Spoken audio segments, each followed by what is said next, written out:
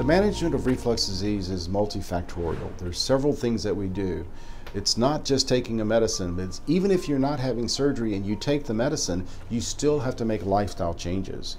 And so we talk about managing, and if you can manage it by changing your lifestyle, then that's fine. If you can manage it by taking the lifestyle changes and starting a medication, then that's fine too. The long-term exposure, though, is not what's recommended by the FDA. And so we have to talk about transitioning from long-time PPI use or H2 blocker use and something that either can be managed by dietary changes and lifestyle changes alone or consideration for surgical options.